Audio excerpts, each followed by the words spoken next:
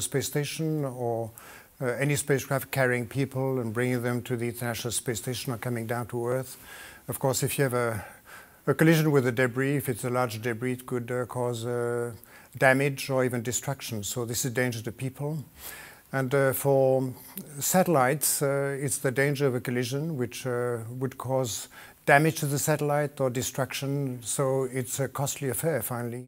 The density of debris is increasing at every altitude with time, and we need now to do something in order to stabilize this density, or at least at some point bring it down to a more manageable quantity, so as to reduce the likelihood of collisions.